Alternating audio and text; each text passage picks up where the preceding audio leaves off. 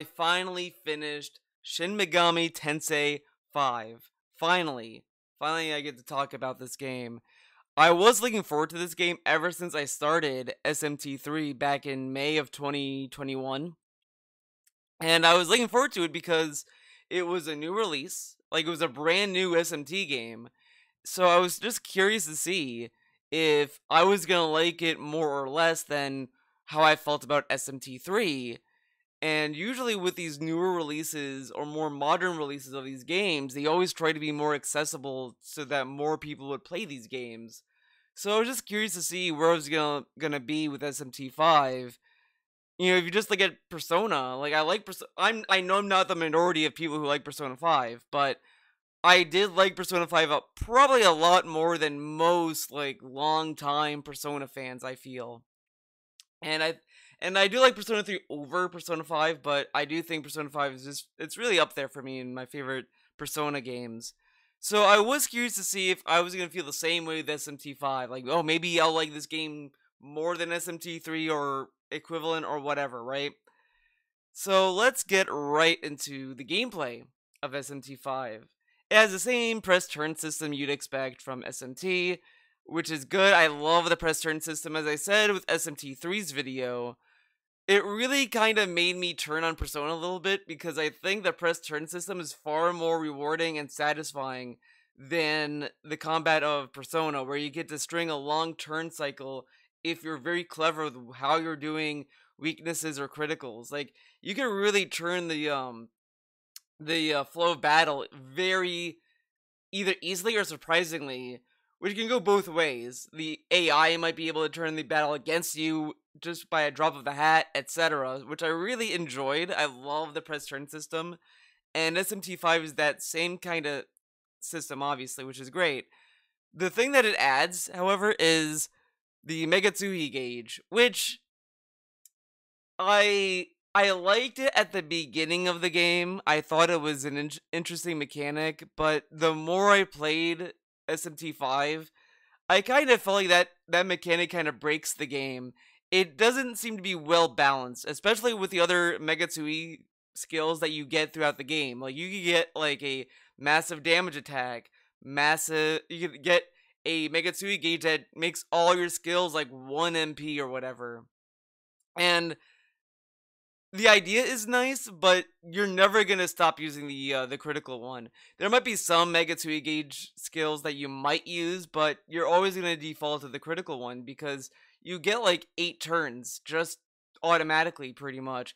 It does hurt a lot when you do the Megatsui gauge on critical and all that, and the enemy either misses, like the enemy dodges your attack, or you land on a an element that the enemy blocks, and it's just like, god damn it. Like, it makes that does hurt a lot, which I do like on that side of it. Like, yeah, you get pretty much 8 turns guaranteed, but when you land on if you do a skill that the enemy either nulls or that it misses, it does add a lot of pain because that could change the flow just of what you were doing with that critical gauge.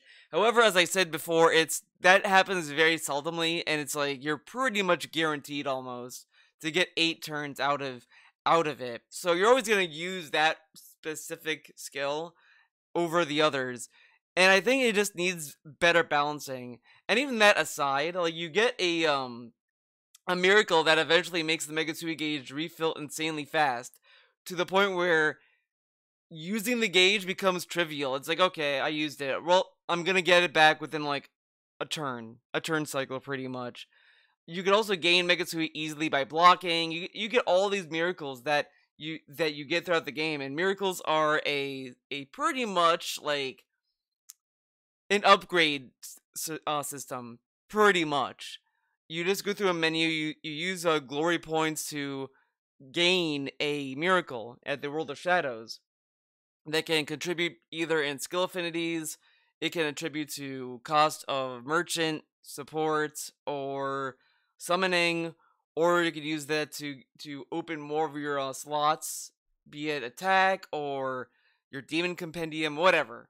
You could use the glory to get all these little bonuses that also go into the Megatsui gauge, and you can really make that broken. Like, you can really make the Megatsui gauge pretty much fill up instantly.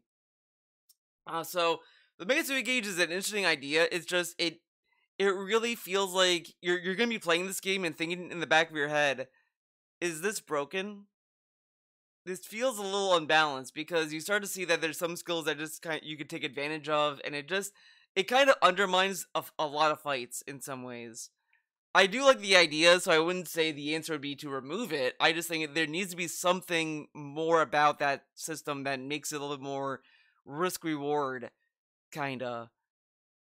But that's just me. I mean, maybe make more skills more advantageous for the Megatsui gauge than just the critical one, because I really haven't used the other ones. The only one I used aside from the critical one is you get one that's called like Eternal Healing or something, and it heals your entire demon stock and revives people with full health if they died, which is great. I do like that. I do like that skill. It's a good one if you're just on the brink of like, if an enemy just wipes half your party, you can just use that and you can kind of get your party back using that.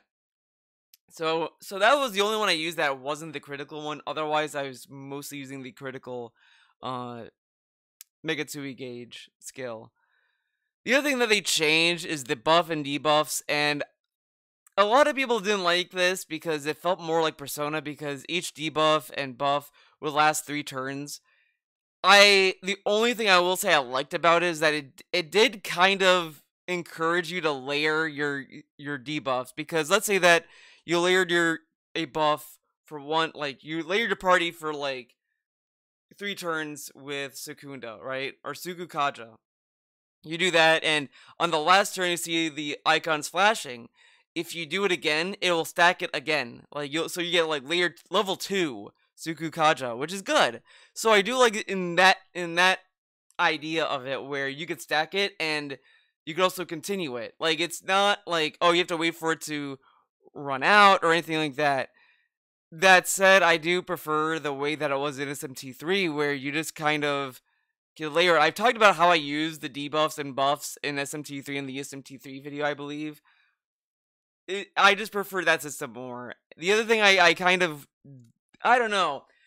I feel like no one really has ever agreed with me on this or even said anything about this, but I feel like I'm going crazy with this.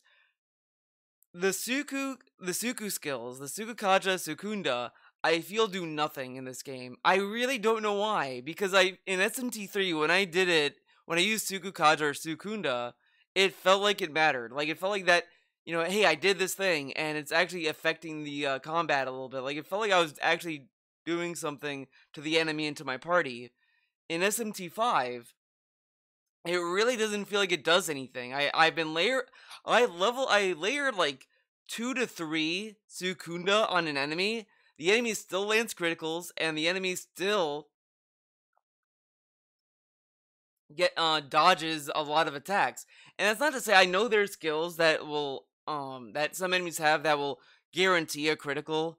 I know that, but these are just straight up fucking moves that they're doing, that they're getting criticals. Like, these are just normal moves, and they're just landing criticals like it's nothing. And I'm just like, what's the point? Like, for a lot of times, like in SMT3, I felt more motivated to do Sukunda and Sukukaja. In SMT5, it just felt like, why? Why should I do that? Like, more and more, I was just questioning myself, like, why should I spend MP on this? Like, the Rukunda and Rakukaja skills, like, those made sense because, like, those are just those affect damage input and damage output, which is like very straightforward. The Sukunda stuff is like, that's more of an RNG kind of territory, but it's like, it just doesn't seem like it does anything. And I feel like I'm just going crazy because I don't know why. In my whole playthrough, I would do this, and they still land what they need to land. And it's like, what's the point? I'm wasting MP on this at this point.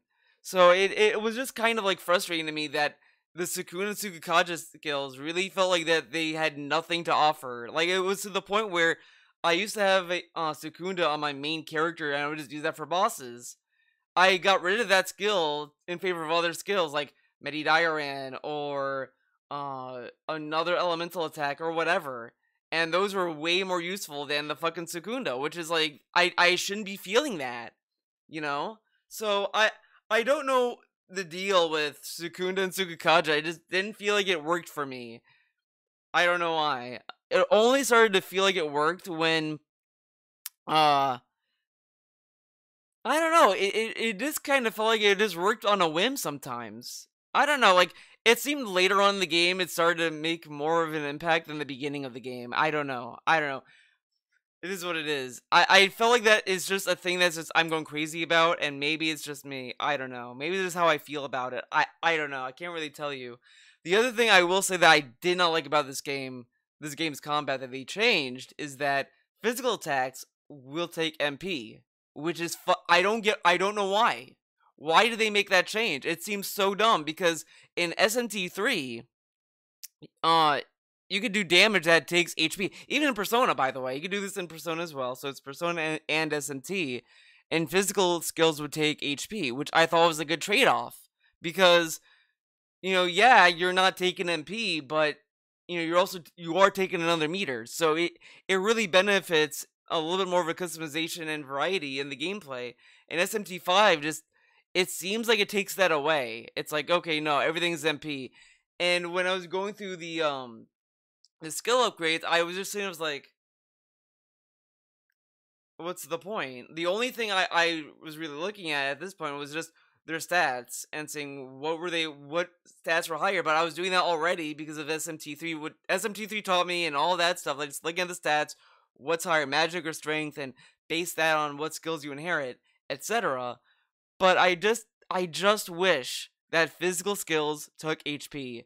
I can't stand the whole playthrough. I was just saying, I was like, man, I really wish physical skills took HP. Like, I hated it for taking MP. The only thing I could think that is probably what motivated Atlas to not having physical skills take HP anymore is that you can now add any demon skills to other demons. Like, oh, this demon is weak to Zeo. I'm gonna find a demon that has null to electric, so that way it defends that weakness, etc. Like you could just mix match skills with each demon. So I guess the idea would be that they wouldn't want you to have a demon that is known to be a physical demon, like that's high strength and all that. And you load that demon up with like MP, excuse me, HP healing, like healing skills, support skills, etc. So that way, like you have something's being taken away, I guess. Which it's fine, but at that point, like then get rid of the skills. Then, like I feel like that the skill switching, if it takes away such a fundamental mechanic, there's no point.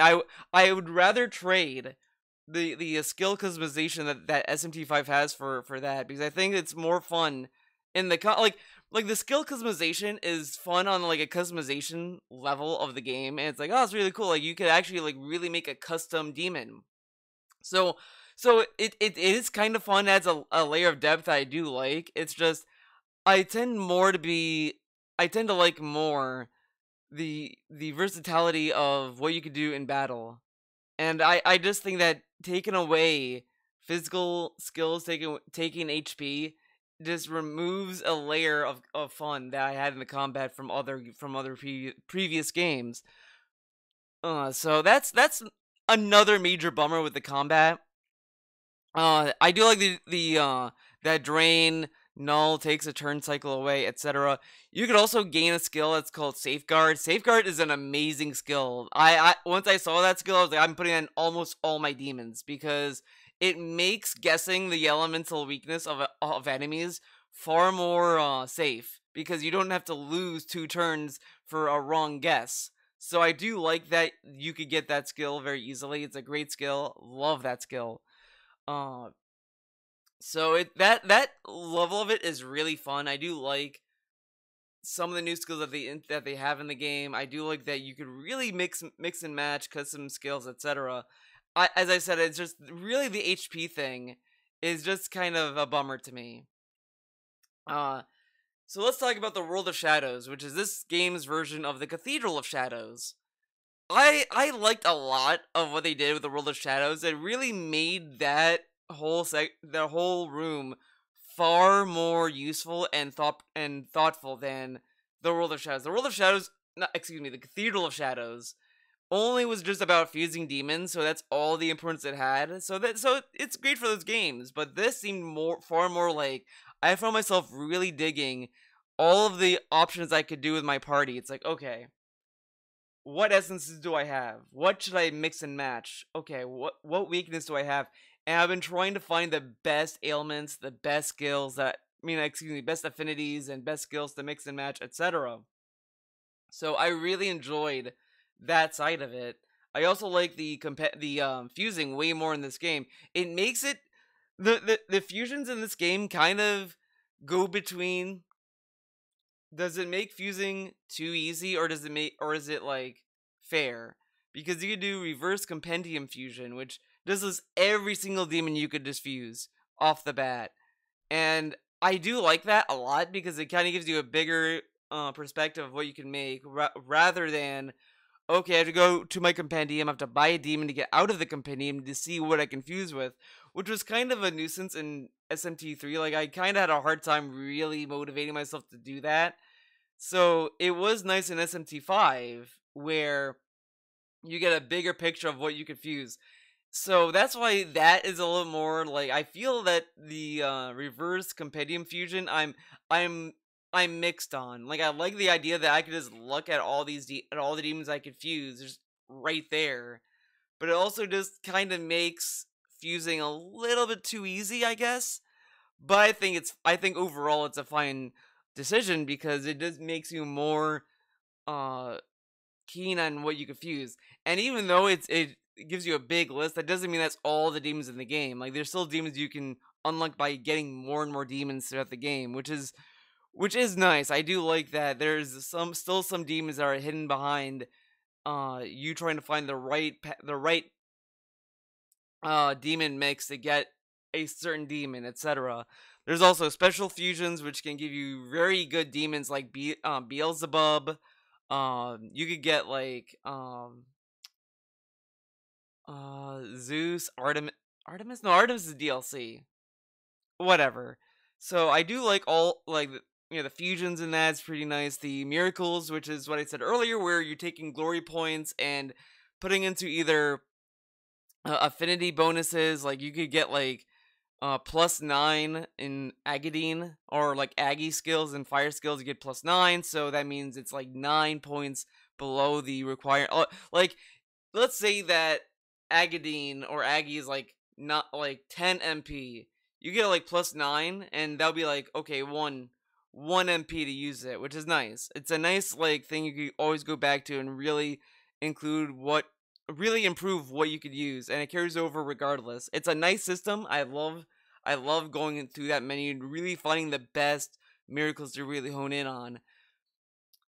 The one thing about the miracles that is kind of a bummer is that when you start the game, the demons you get and the main character themselves have a certain amount of skills that they can hold. So it might start off with like 4, I think. And the more miracles you get, you start to see these miracles called like the demon proficiency and divine proficiency. And the demon proficiency unlocks more skill slots, and same with the divine proficiency, it opens more skill slots for the main character. This I hated this because you're gonna go through this game and you're gonna get all these skills, and like, all these skills are amazing. I want all these skills, and you realize you have no room in your skill slots. You have to keep unlocking more miracles, and you don't get the full skill slots open until the very end of the game. And I kind of get why, kind of in the sense of progression, but I kind of feel like this is a very needed upgrade that it should be really unlocked early on in the game. I think getting the full skill slots open at the very end is kind of silly. I guess on one hand you could sit there and say, well, it's to encourage New Game Plus. Maybe New Game Plus, you'll get all these skill slots to carry over and whatever. But I still feel that getting the full skill slots should be earlier on in the game, not just at the very end. Um, So that was kind of a bummer. It's not a huge. I wouldn't say like I've seen people say that's a big deal. I don't think it's a big downgrade in the game. It's just a bummer that you can't get the full skill slots until the very end of the game, and that's kind of a bummer. Like it would have worked fine if it was a little bit early on in the game, but it is what it is. Uh, the other thing that this game does is it adds a lot more direct side quests. I feel that there have always been side quests in SMT3 at least, but these were a little more subdued in the background. Like these are things that you could easily miss. Well, in SMT5, they're a little more scattered out, and they have a little more of like their own little mini stories in it. And I like these side quests. However, there's just some that they're just really dull. Like there's one it's like, okay, get like 10 inagami heads and you just have to kill like 10 inagamis, and it's like, okay. The ones I really loved and I wish there were more of was the ones that you could pick between two demons pretty much. Like there was one that I really loved. I'll always talk about this one. There's one where you get to pick either decide with Black Frost or Dionysus. And let's say that you want to side with Black Frost. Black Frost will tell you, "Hey, I'm trying to run a business or whatever the fuck, and Dionysus is taking all the wine from me. We should kill that guy. I want the wine." And this guy is like hoarding all the wine. Such fucking bullshit. I'm like, "Yeah, Black Frost, that is bullshit. I'm gonna fucking deal with this." I go to meet Dionysus, and Dionysus is like, "Hey man, you want some wine? I'll give it to you, but like that Black Frost guy, he's no good. He's bad news. You should kill him." It's like, "Nah, fuck you. I'm gonna kill you for Black Frost. He's cooler."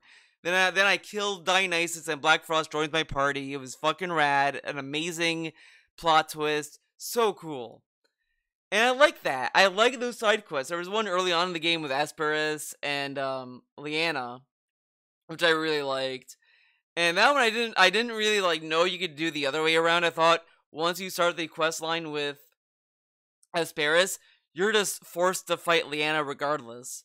But then you go to Leanna and you talk to her. She's like, she gives you the opportunity to betray Asparagus, pretty much.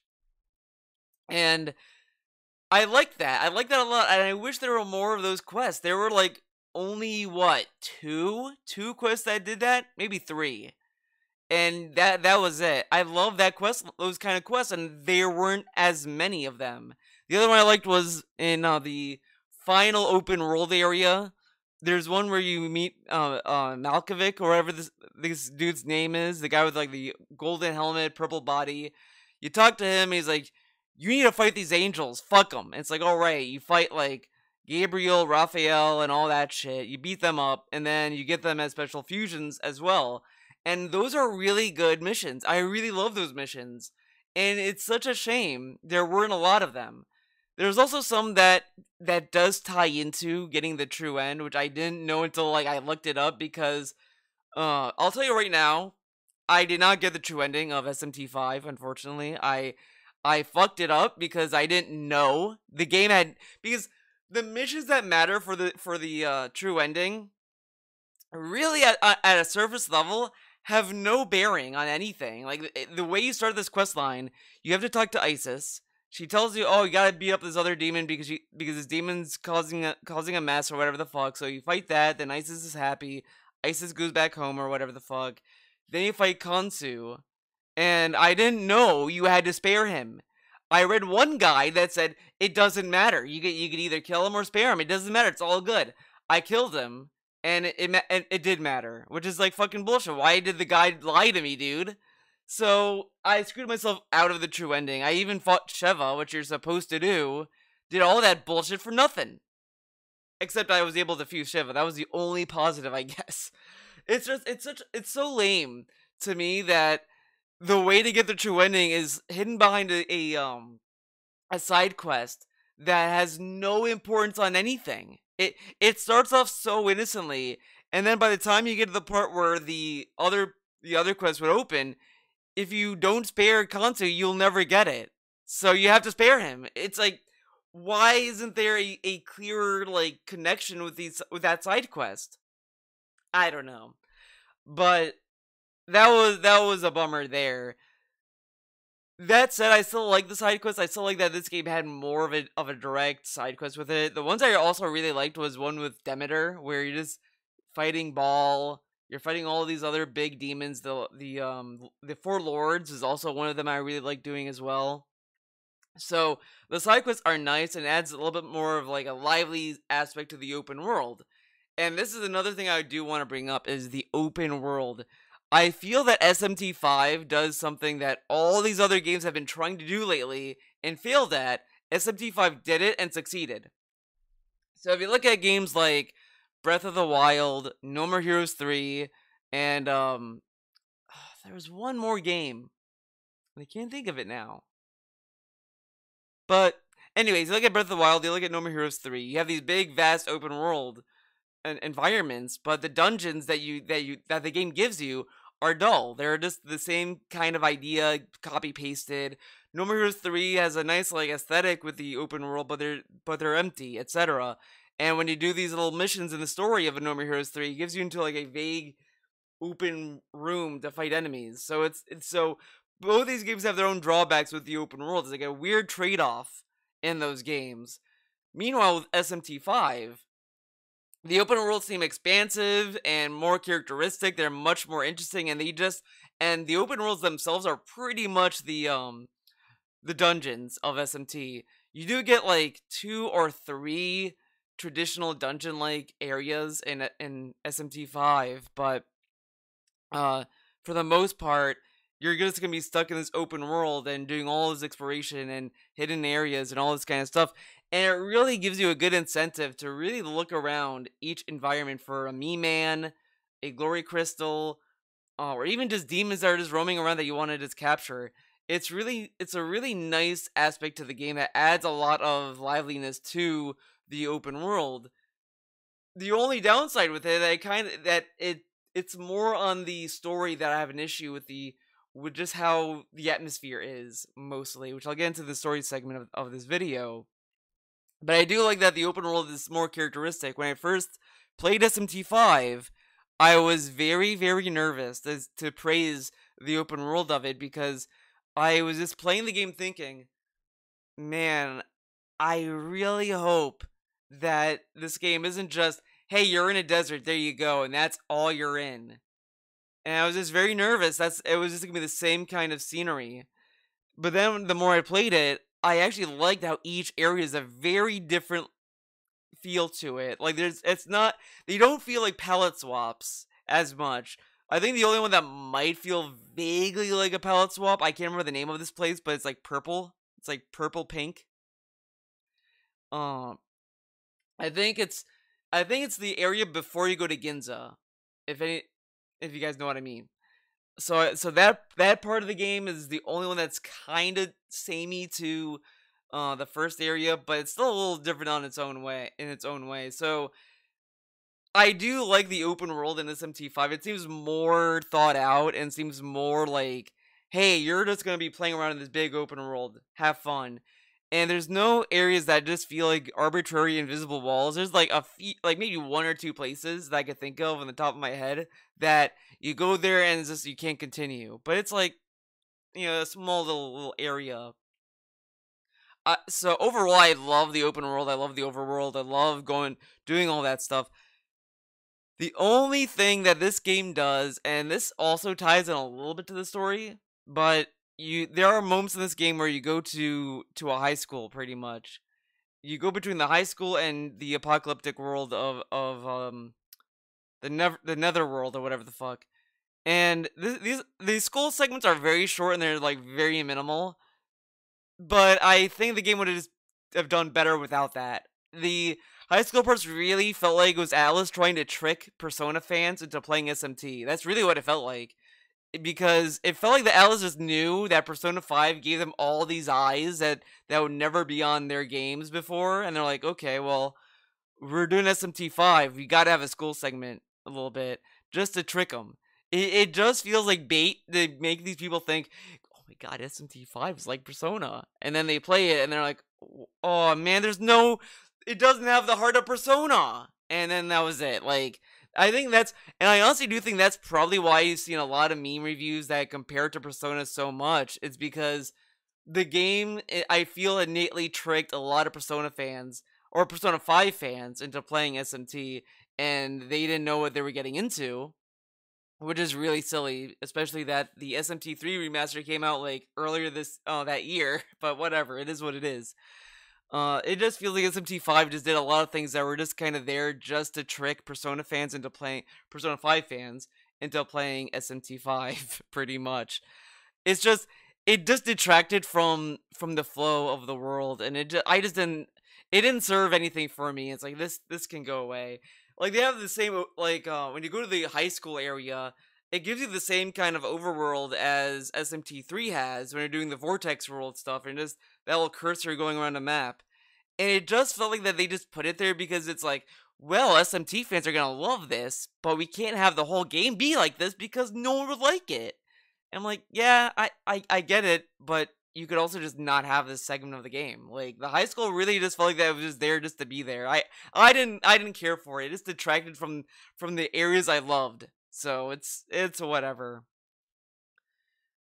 The music, I will say, I still love SMT3's music a lot more. I still think it's like the peak of SMT music that I've listened to. So, I mean, I can't speak for 4, 2, or 1, or whatever the fuck, but between 3 and 5, I still think 3 is a far better soundtrack. I love that boss theme.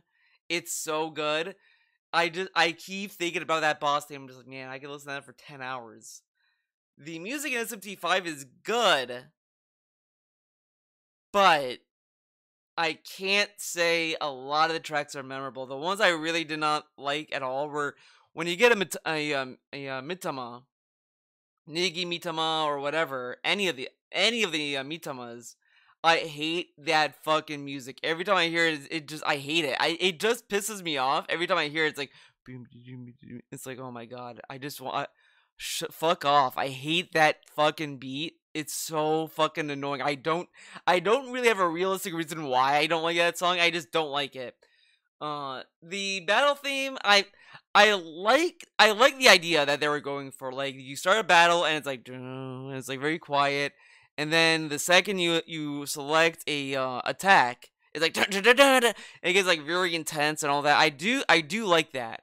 I do like the idea with that. However, it is kind of silly.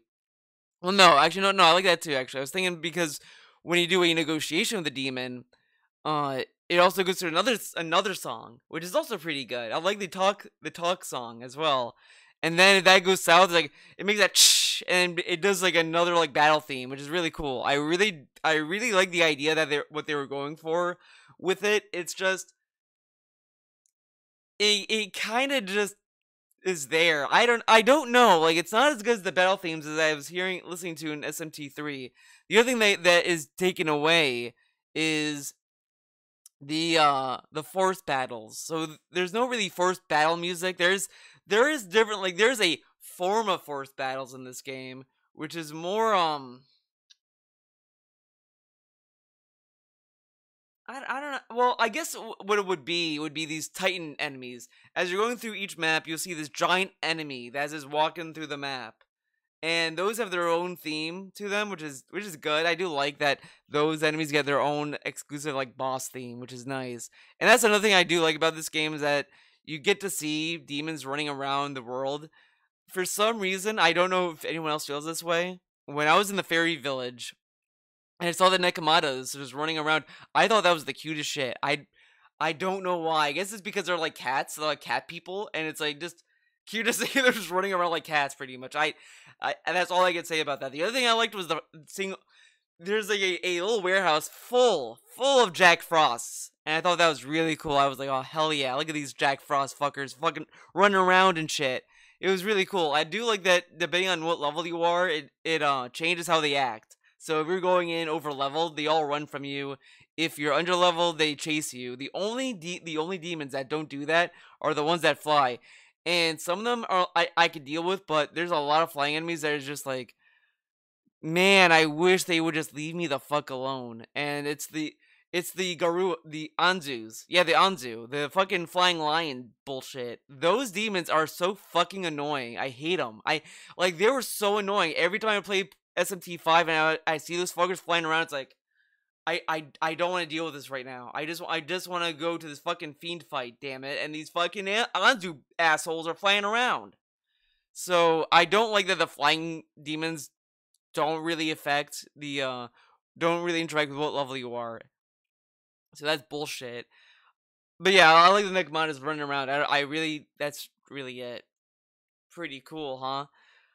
But the music is overall solid. The one music I really liked was there's a side quest you do where you fight King Frost. That song is my favorite. I love that track. It's so fucking relaxing and intense at the same time.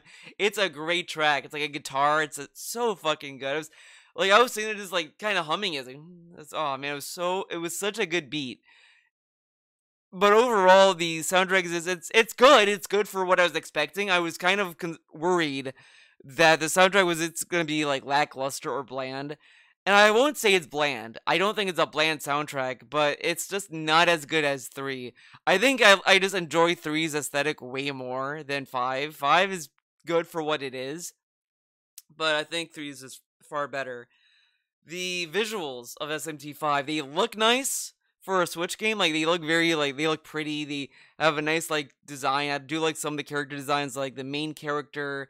Everyone loved the design of the main character and all that shit. I love some of the demon redesigns. Like, I was kind of critical about Angel's design. It's like, I like the original Angel design. I thought that was way cooler. But as I was playing SMT5, it's like, okay, yeah, I get why they redesigned Angel the way that they did. It's to fit the tone of the story. It would be very goofy for the original design of the Angel to be in the story. It would just be kind of like, okay.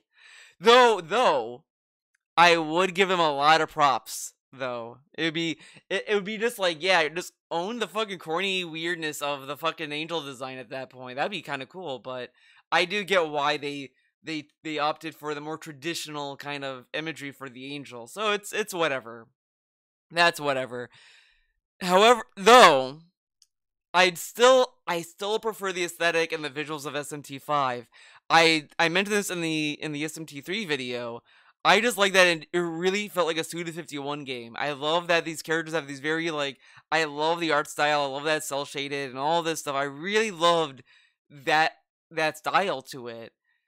In SMT5, it doesn't it feels like Guilty Gear, what Guilty Gear Strive did to Guilty Gear Exard. Exard is this very expressive anime style, and each character has a very stylistic intro and outro, and all this like flair added to the game.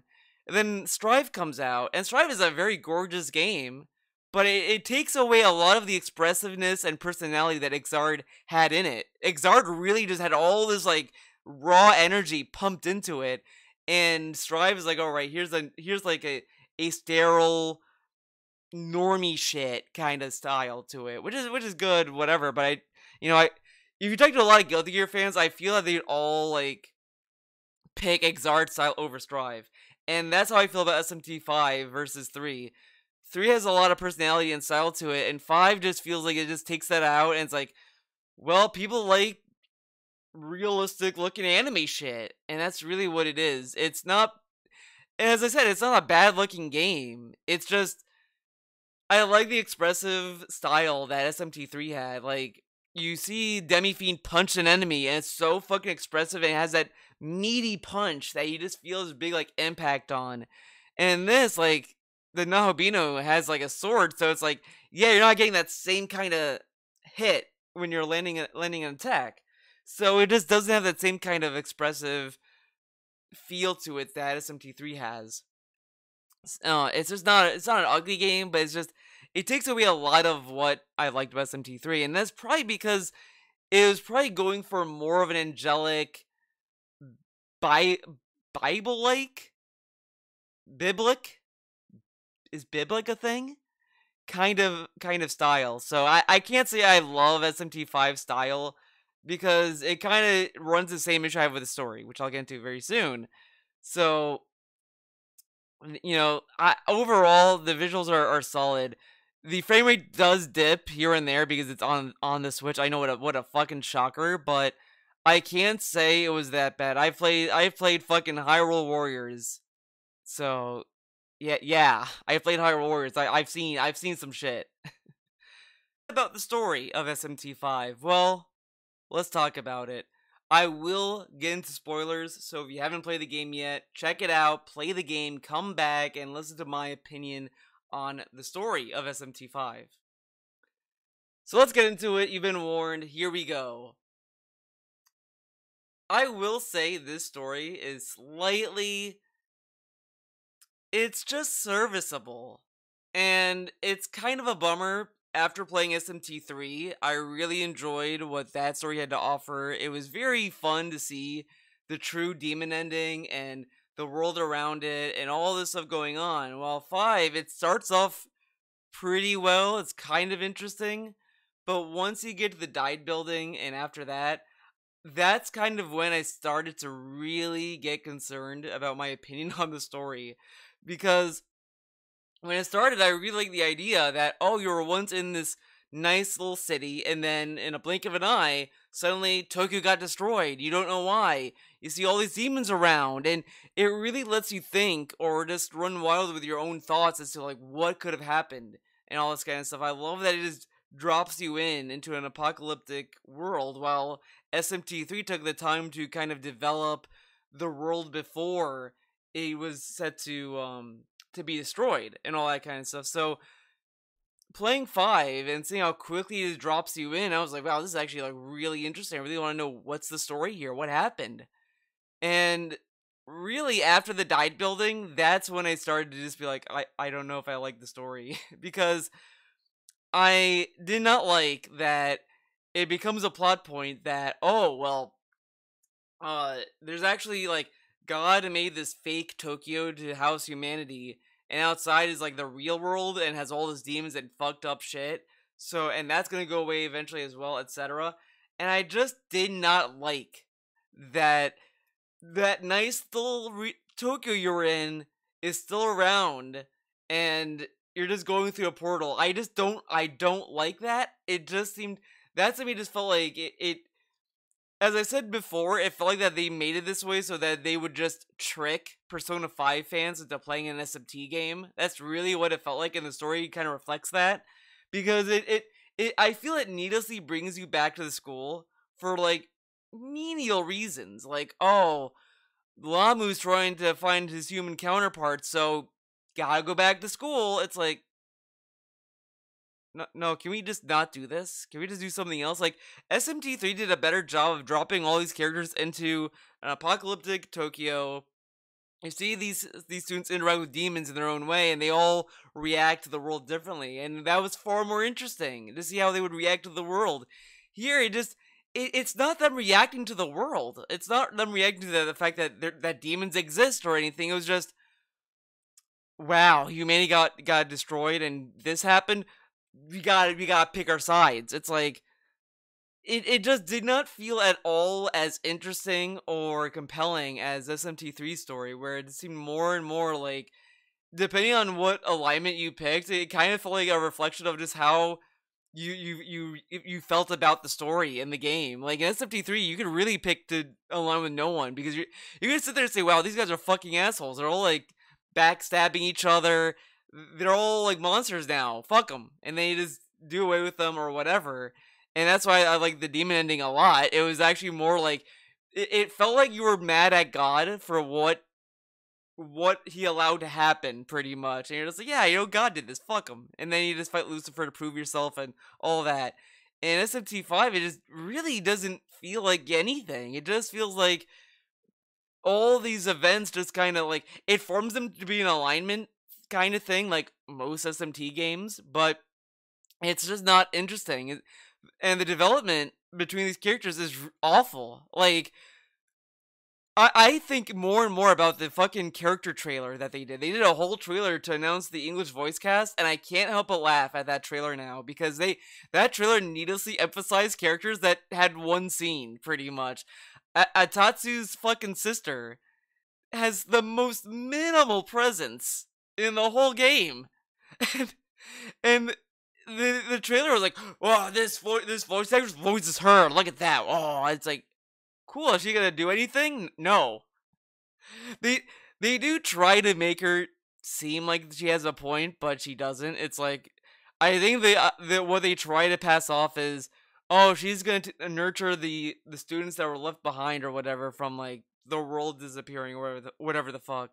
And it's like, yeah, okay, but it doesn't do anything. It doesn't go anywhere with her with that, which is really like a bummer. Like it's, now that I'm thinking about it, like SMT3 has a similar issue I said in my last video where you don't really do a decent, they do an okay job developing Noah. I'm just gonna go by the characters I named them after, like Yukari, Mitsuru, uh Stormlit. Like they're decently developed to be what they need to be. Like, yeah, they they're not well developed, but they're developed enough where you could feel one way or the other about each one. In SMT5, they don't do anything with these characters. Like, the most you get is Dazai, and I hate Dazai. He's a fucking shitty character. His whole character arc is, I suck. I want to be good. I want to be a good person. I want to fight. I want to do shit.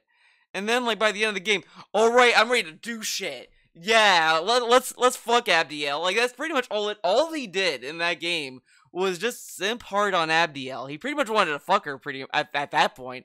The whole point of his character is pretty much he wants to get in bed with Abdiel, which is like, okay, but why? Like, he kind of forsakens humanity with what he's doing, because he aligned with Bethel, but why? Why does he want to align with fucking Abigail so badly? Tatsu, but even then, I get that he has some development, so you do see that he does have an arc to a point. Though I do think he does kind of goes too far by the end. It's just kind of silly where he ends up, but he gets more of a development than anyone else. Atatsu, like, he's just there. He's just like he's a fucking drone. The other guy, I can't remember his name, the Aogami's brother. He could pretty much tell Atatsu to jump off a bridge and he'd say yes, pretty much. He's nothing. He's not interesting. He offers nothing. The whole time he's just like, we gotta defend Tokyo. Yeah. Yeah. But like, why do you agree with Aogami's brother? Why does he agree with all these gods forming? Like the only thing I will say I like about Dazai that he does highlight that gods will innately fight each other. So why is that a better alternative? I do like that thing that he calls them out for, but Atatsu doesn't really acknowledge the criticism. He's just like, shut up. He wants to do it, I do what he says, pretty much. The other character I do like, at least had a little bit more development, is Yakumo. I like Yakumo, in the sense that, like, I feel that out of all of them, I kind of liked a little bit what he wanted. He just wanted a world where it's for humans, for humanity, and he wanted humanity to survive on their own strength. Now, I don't agree all the way with what he said, because he wants to purge the weak, pretty much. Don't really agree with that part of it, but I like the idea that he's like, these demons fucking suck, they care for themselves, fuck them. Humans can do much more than what these demons can do. Fuck that, right? And I like that idea of it. I like that perspective of his ideology. I just don't agree all the way with what he wanted to do with his vision of the world.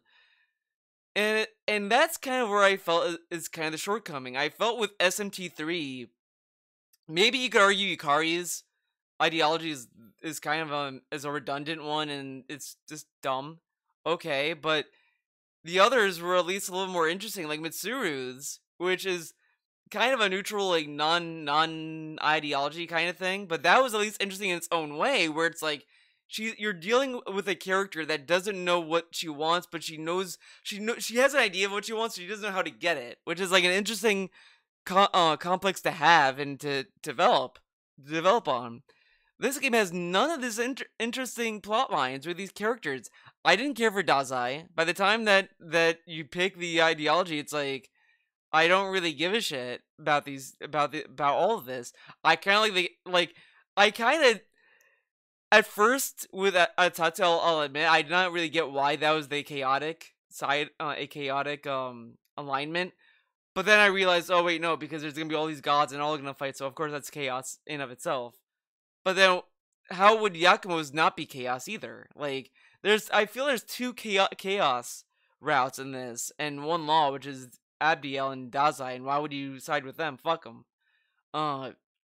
So I just feel like the story just seems very weak. And then to get to the true ending. Now this I did end up going through YouTube to watch the true ending because I will say I have no desire right now to replay the whole game again to get what I need to get the true ending. It's just I have no desire to do that right now.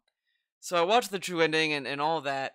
And I gotta say, even that ending is kind of a bummer. Like I think it does a better job giving a finality to the story, and it gives you a little more of a like a feeling of a finality, pretty much. Like it does a good job with that. Like it gives you like a farewell with Aogami.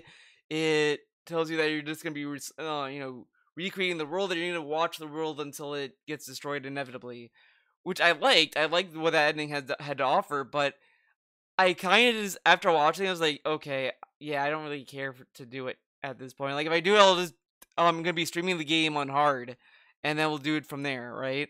But it just seems kind of like, okay. Like, I feel like with SMT3, some of the endings seem a little bit more like, they leave something there, but I just think SMT3 has a better ending. The True Demon ending just had a much more impactful ending where, yeah, you beat Lucifer, now fight God. It's like, holy shit, like you did all this stuff and now you're gonna go after God. And this one, it just ends with like, yeah, you did the thing, and then you just wipe your hands clean and you just go to sleep, pretty much. It's not a bad ending all in all, but I just feel the whole journey to get there, it just is weak. And the worst part of the story is the middle. It meanders so bad. Like, after the diet building, the story just kind of goes at a snail's pace. And then when you go to the part where you have all these meetings with these other branches, like with Zeus, Kansu, is it Vizaki? The snake guy. There's a few I keep forgetting. Odin. Like, you talk to these these other branches, and that part of the story, it's like that's kind of interesting because you're seeing that the Japan branch is gonna betray all these other branches and just destroy all that stuff, which I kind of like. But it also doesn't. It just feels like that should have happened early on in the game. By the time that happens, the game is about to wrap up, and it's like, okay.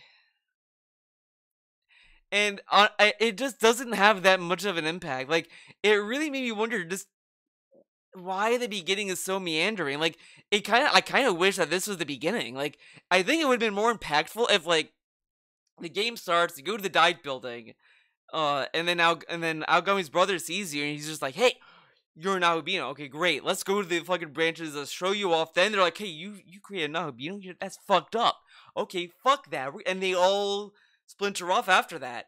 That would have been a much more interesting way to start the whole game and all that, like, to get things moving. The fact that it happens like near the end of the game, it's like, why did they design the story this way? It just seems kind of ludicrous that the beginning is so, like, interesting, and then it just meanders, and then this other part that could have been interesting, it just is by the end, and everything just seems wrapped. And I saw a tweet from someone, and I agreed with it, where this guy was saying that the story just feels like it's just that it had a lot of cut content, and this will just be repackaged in a re-release. And I kind of think that's what's gonna happen. It really does feel like that we're gonna get a re-release of SMT5 that's gonna come out on PS4, PC, whatever, and it's gonna have more content in it. And I feel like that's what we're gonna get at some point in the future. And I kind of don't really like that the game feels that way. And it's so easy to believe that, especially when this game had so much day one DLC and the only day one DLC I thought was worth it was the Demi-Fiend DLC. And even that, like, I tried that boss fight. I tried it the first time as a joke because I knew I was going to get wiped out immediately. I was like level 80 something. So I was like, yeah, I know I'm going to die very quickly. Try it again. And at that point, I was like, I could probably maybe win if I really tried, but I just sat there, I was like, why? Like, I feel like the Demi-Fiend DLC should have more of a story presence. I kind of don't know if it even has a ending cutscene. I try to find it on YouTube and I just I can find it. But I kind of wish the Demi Fiend DLC had as much of a reason to play it as like the Maniacs stuff for SMT3, like doing the whole thing with the Temple of Amala. Oh, not Temple of Amala, Amala Network. No, oh my god, the Amala Labyrinth, and going through all the menorahs and all that stuff. Like that amounted to something that gave you a good ending.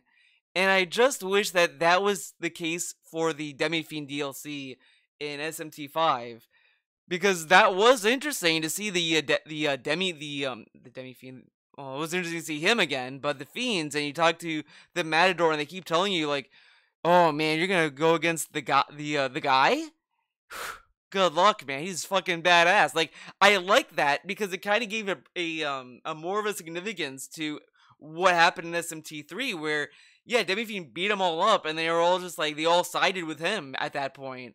And then here it's like, yeah, I liked Mother Harlot a lot in SMT5, where she was like, I am tired of being people's pawns. You know, yeah, like Demi Fiend fucking sucks, but I'm just gonna. That doesn't mean I'm not gonna fucking kick your ass. So I liked a lot of the characterizations of the Fiends in SMT5. It just, I don't know how it ends. To see if that amounts to anything, but it doesn't give you an ending. If it gives you a fifth ending, that'd be very cool, but it doesn't. I will say that they do give you a Lucifer fight. I will say I like Lucifer's design, but I prefer Lucifer in SMT3. He just in SMT3 he was a giant enemy. He was fucking huge, and he was like towering. And I was like, oh shit, this is a fucking final battle. In SMT5, it's just he's not the same. It's like, and then when he's like, "This is my true form," it's like that's your true form. Like, you look cooler in SMT3. You look like a bitch here. Like, not much of a bitch, but it just doesn't have the same impact as he did in SMT3. I was like, I looked at that. I was like, this is what you look like. Fucking really? Yeah, Yabalabov, whatever the fuck, from Persona 5 is much more threatening than this guy. And that was kind of a bummer. I felt bad for Lucifer that he looked like that. And I don't even think he has half the moves he had in SMT3 either. I watched a fight with him and he didn't have the fucking King's Deck or whatever, which I thought was a cool fucking move, and he didn't have that.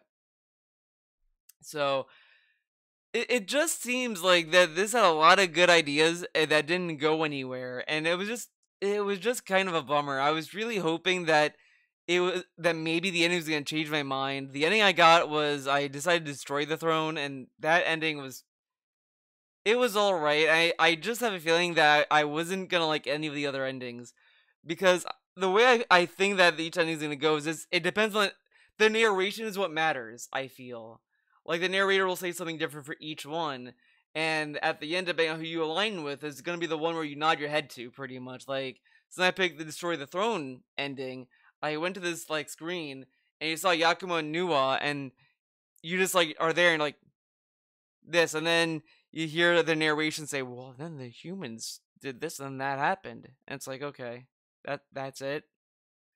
So I do think the true ending is a little bit better in the sense that it gives you a better ending and it's a better presentation of it, but it just feels the other endings I feel it's gonna play out the same way as the one I got, and that's kind of a bummer.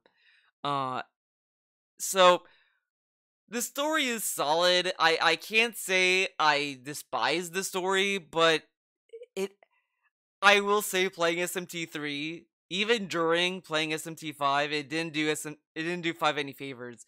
I do kind of wonder my opinion would have been if I played SMT5 first, but I am grateful that I played 3 first. I think 3 is a way better game, and I like the story way more.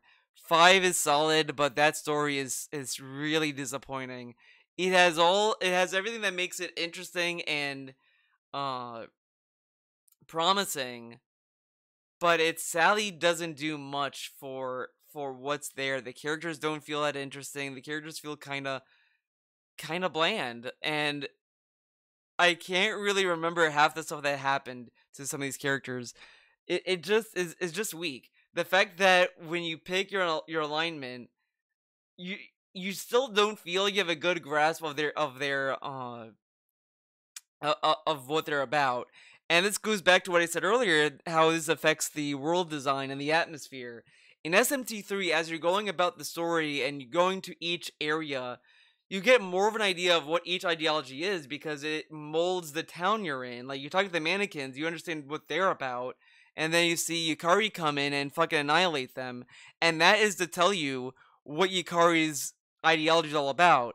You go to the Amala Temple, and that gives you a very clear picture of what Stormlight's about. You go to Hikawa's section of the game, and you understand what he's about. Like, each area you go to, the world is molded by that ideology, so it gives you like a taste of what each ideology is. And every time you talk to these characters, they tell you what they're about, and they even ask you if you want to join them during certain parts of the game.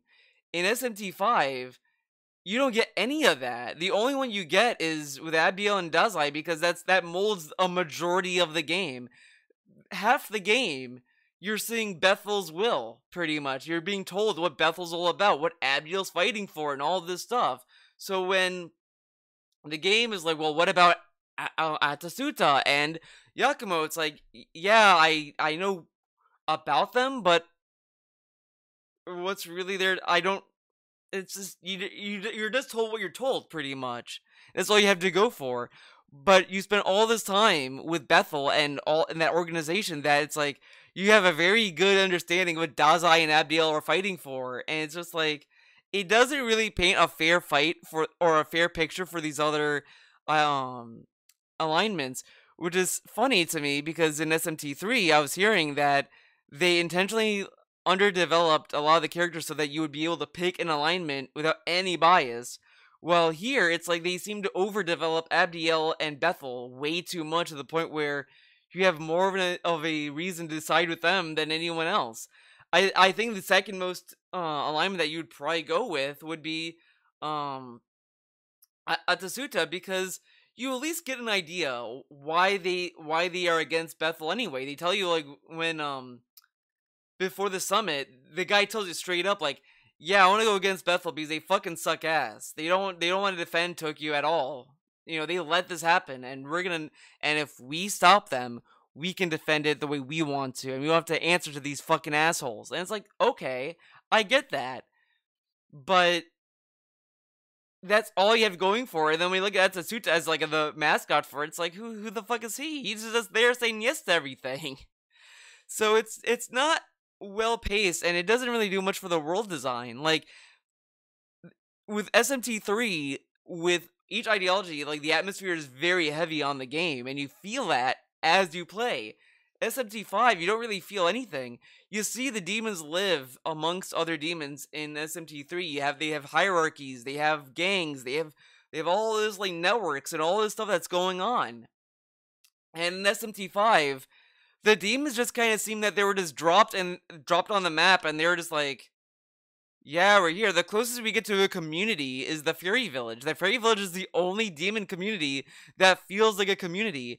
All these other demons that you talk to, they don't really feel they have a community. The closest that they try to do that with is with the Black Frost of Dionysus side mission. That's the only that and the Asparus and Leanna side missions. Any other side missions just kind of seem there to be there.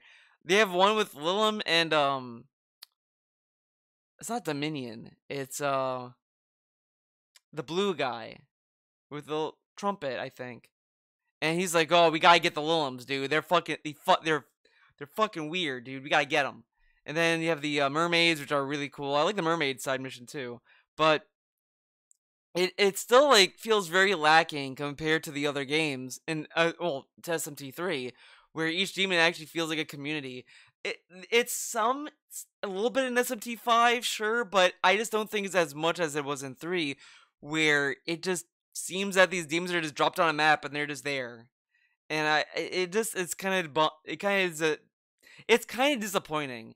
And as I said before, like SMT5, it has a promising potential with it. The other character that's very underutilized is Tao. And it's bullshit because they straight up tell you that she's like a priestess or some shit, and you're like, wow, that's like a very big deal. And then they kill her immediately. Like, you meet her, and she's like, yeah, I'm a priestess, I'm hot shit. They all have to protect me. Alright. she comes along with you on a mission, and then she dies, and then that's it of her, and until the end, and then she's like, "Oh, actually, I'm like a goddess. Hello, what's up, bitch?" And it's like, okay, cool. And it's so lame that she's so underutilized. Such an interesting character, and it's just she comes in and then she dies. The other character that has that same kind of issue is I can't remember his name, but you fight him with Tao, and he's like testing your skills or whatever. He's there, and then he just goes away, and you never have to think about him. He's so out of the way in the final area that you could honestly just miss him. You could get him into your party, but you really have to go out of your way to find him, to talk to him. And it's like this guy like goes out, he's talking shit to you like, "Yeah, I'm going to test your fucking shit, man." Okay, cool. You fucking beat his ass and then you never see him again. There's no other rematch, there's no other like fucking thing unless you go out of your way for him. It's like, what's the point of this character? And it just, and I also question some of the decisions that make things optional. Like I still don't get why Kansu is an optional boss fight, because he's one of the people at the summit who openly says, well, who starts all these demons to go against Bethel or whatever the fuck, and he's optional. Like, why? uh so all these decisions that make some things optional, some not, I don't quite get. Shiva I can understand being optional and why that would tie into the fourth ending, but not sparing Kansu was not very clear. Like it was, I didn't have any inkling to think, oh, Kansu like is important or whatever. So the story is just kind of all over the place. It really does feel, and it comes off in the game design or the presentation of the game by the end, where it feels like that they were making this game in a certain way, and then they're like, well, we can't fit another location. So let's just pour everything into this area of the game and cut everything and make this stuff optional and all this kind of stuff and pour that in and make that like this and make and cut some corners. And that's what it kind of feels like. Meanwhile, SMT3 felt more complete, even though a lot of the added content are added content. Like the labyrinth stuff it was added to the game. This just seems like they cut stuff out and all this stuff was just last minute and it seemed rushed, and it affected the story negatively. I just couldn't care about the story. Like I didn't care for Bethel. I didn't like the idea of the story by the time you get to when it's revealed to you that Tokyo was fake. It's like I don't know. I really just did not feel as much invested in this. It got to the point where in the middle of the game, usually when I play a game and I'm really invested in the story, I would keep playing it. I would keep getting inklings to go back to it.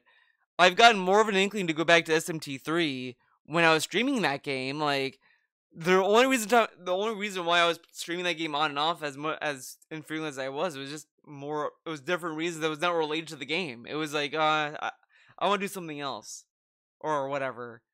But I still was like, I really want to play SMT3. Oh my god, I really want to keep playing it, etc. Well, with this, it's like I'm playing this on my own terms, and it's like, okay, I played it. I don't play this right now, and it that's just kind of a bummer to it, for me. So overall, SMT5 is a solid game. I think it's good. I think if you're a fan of SMT or Persona, I think it's worth checking out. It doesn't feel like it's too short or anything. I think it's a solid game overall. The gameplay is fun. There's fun to be had, but the story is. I think the story is the weakest part of the game. It's easily the most forgettable part because SMT3 was really fun to really think about the story and to talk about it. Like I was looking forward to doing a video on that. But this, it's like, okay, yeah, I'm gonna have to do a video eventually, but you know, I was more interested to see how this would stack up to 3 than anything else, and I got my answer. 3 is far better. It's just I can't say SMT5 is bad. I wouldn't tell you that. I wouldn't say it's a shitty game either. I think it's fun and solid. It's just the story is really the weakest part. I think if you're going in just for a JRPG, just to play on the Switch, you'll get that pretty well, and I think it's a very solid game for that. It has a lot of good features that improve the experience of SMT. It does have some of its iconic challenge, but it's nowhere near as hard as SMT3. SMT3, at least, that one seemed more rewarding on a skill level, like on a very strategic level. This one seems more of just like you can learn it pretty easily, and then you could just carry on. Like once you start getting better miracles, the easier the game is. I do like the abscess mechanic. Like when you go to each abscess, you have to fight these mini bosses. I like that in the game. The exploration is fun, but it just that's kind of it. The gameplay is the strongest point. The weakest is the story. So if you were to ask me what I would rate this game, I'd probably give it a 7 out of 10. And that's kind of being generous, but it is a solid game. I think it is fun. It is worth some of the praise it gets, but I can't say it's my favorite game of 2021. Like I've seen a lot of people say this was their game of the year, and it's like I don't know if it would be mine. I kind of feel like it would, like, if it was between SMT3 and 5, I would probably go with SMT3 being the game of the year. And that's just a remaster. Because that game at least is solid and fun and it had a lot of stuff going for it. While this one just seems kind of like it's good, but it just falls short of what it could be. So that is it for this video. Thank you for watching this vid. I hope you enjoyed it. I hope you uh, agreed or disagreed with what I had to say. There might be some stuff I forgot that I was supposed to mention, but it is what it is. Sometimes you can't win them all. But thank you for the support. Thank you for watching. I hope to see you next time for the next Game Club video, whatever it may be. It might be Persona 2, Resident Evil 4. I don't know. We will see. Thank you for watching. Hope to see you in the next one. Bye-bye.